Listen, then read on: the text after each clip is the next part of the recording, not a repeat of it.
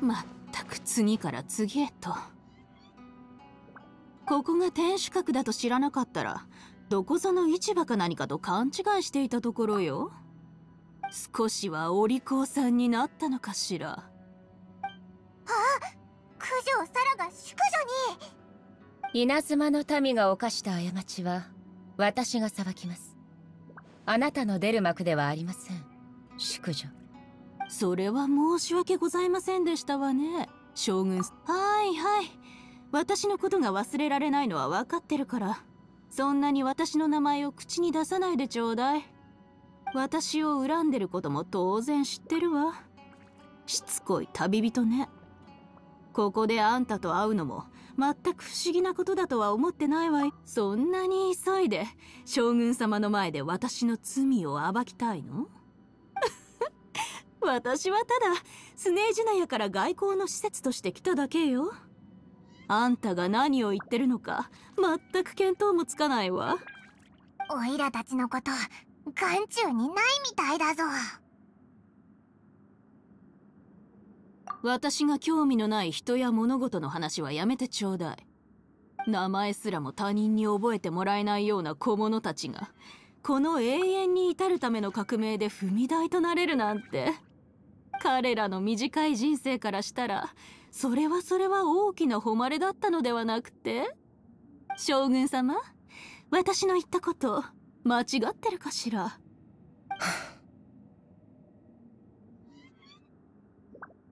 昔のことを掘り返すの、あんたって執念深いのね。スネージナや女皇の理想はこの世で最も高貴で純粋なもの。それに比べればあんたの言ったものは取るに足らない必要な犠牲に過ぎないわ。決着。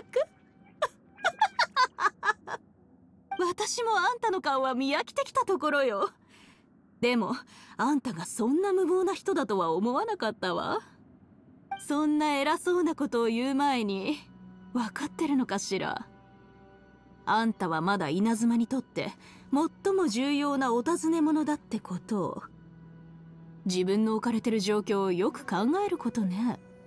天守閣に押し入り御前で大口を叩くなんて自首以外の何だというの？あんたと私の間にある差を分かってほしいわ。地位も実力もね。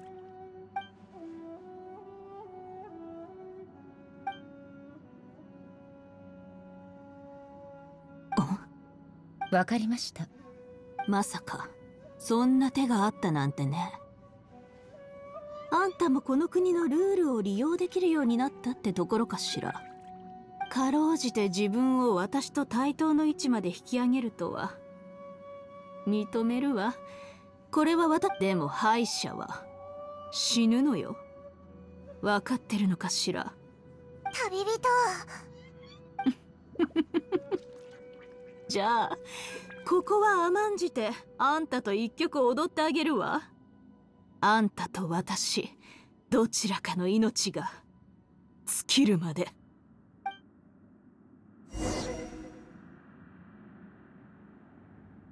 お望み通り執行官の権能と優雅さを見せてあげるわ。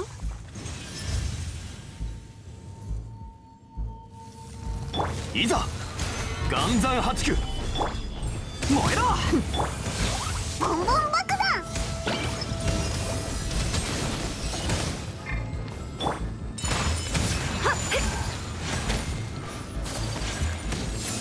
肝炎に落ちなさい。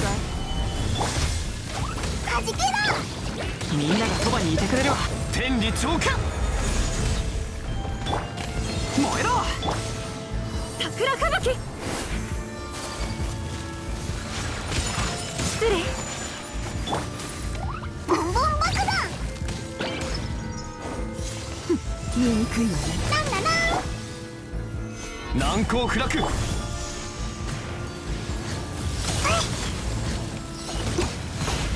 この私に。執行官の権能も邪魔になってきたわね。私は私の持つ運命を再び健在させる。眉から出るまで震えて待つといいわ。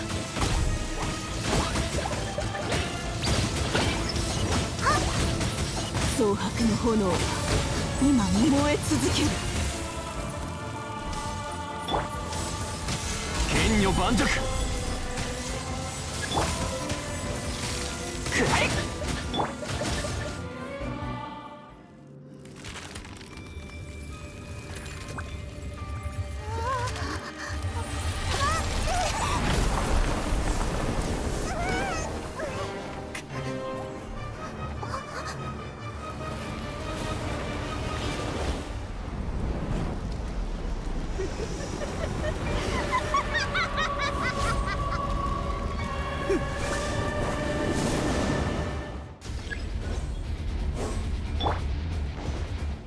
蒼白の炎で剣氷を溶かした今、私の苦痛を見届けるがいいわ。罪と罰の烈焰の中であんたの魂を燃やし尽くしてあげる。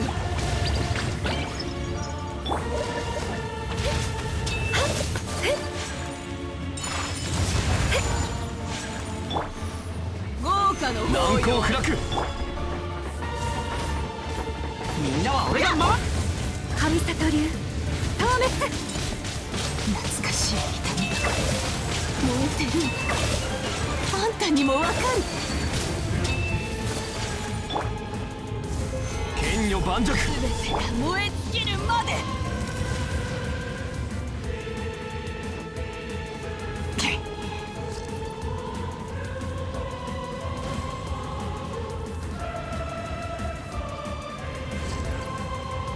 よし、出発だ。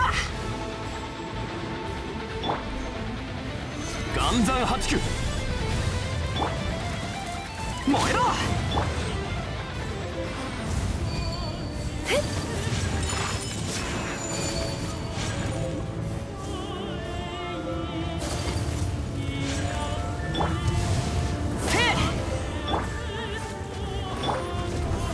怪人も残らないわ。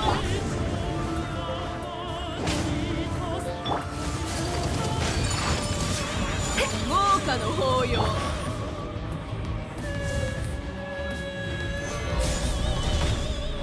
天道、ここにあり。燃えろ。桜吹雪。やっ、全力攻撃だ。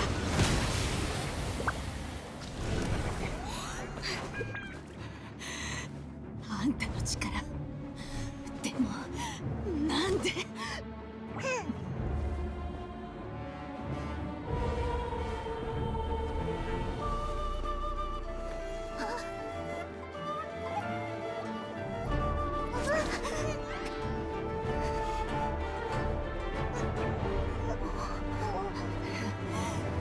私はスネージナヤの施設なのよ。私に手を出すのがどういうことか。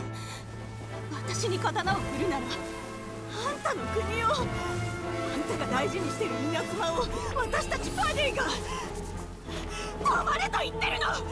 これは命令よ。あんた、それにあんたたち、私がこんなとこで。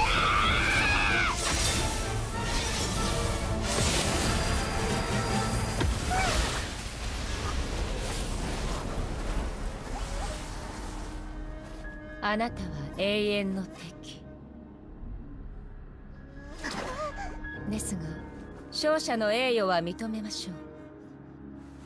生きてこの天守閣から去ることを許します。